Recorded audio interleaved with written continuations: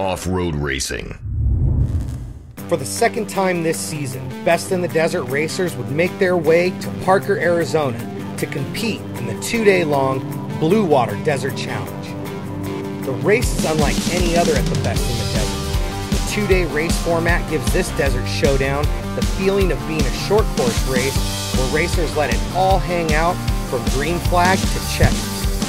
33 UTVs would battle it out, making it the largest class of this year's Bluewater Desert Challenge.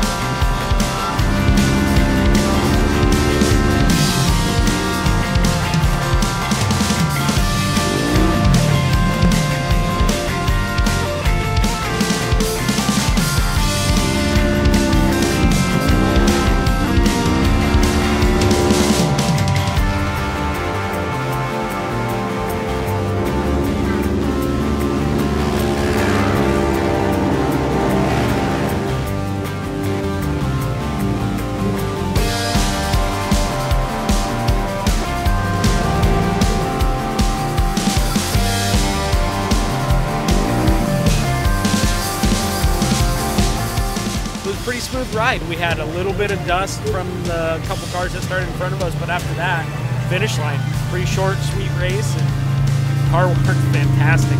So couldn't ask for more. I mean, we started in the back, and I was like, well, you know, see how far we can get in the front, or work our way up to the front, and we started catching a lot of people pretty quick, and I was pretty confident about that. The car was working really great, so I backed off a little bit at the end just so I could have a strong finish for tomorrow. 3 laps of some of the gnarliest silt-filled ruts and bumps and jumps, so it's an awesome course, to be honest with you. Of course, our car really did well on today, I thought. You got to keep the car together. I mean, there's a lot of fast cars out there.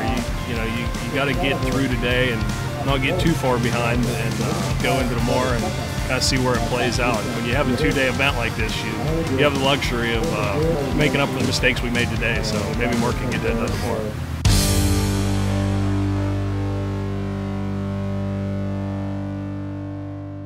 Being the only race in the series where racers have to compete on back-to-back days means teams have to strategize wisely and drivers have to carefully make their way through day 1 to ensure that they still have the equipment to compete on day 2. The race combines your finishing times from both days, thus forcing drivers to pin it to win it.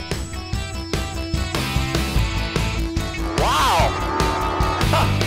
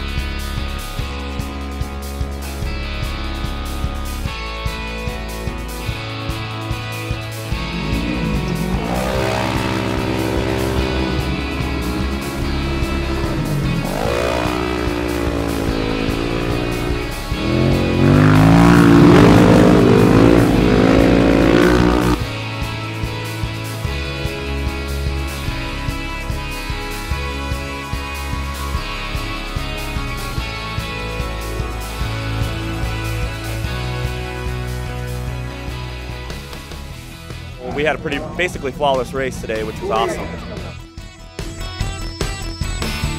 You know what? It was a great day. I mean, we had an unfortunate issue with, we broke a shock and broke a radius rod, but, we were running right up there. We were making up time from yesterday. We were having a blast, and, this is going to happen with racing, so it is what it is. Brandon Schuler in the 1919 Jagged X Polaris RZR with the 1919 at the top of the box. It was one of the tighter races we've ever done. Ended up actually getting beat by these guys, Brandon Sims 1913 on the day 2.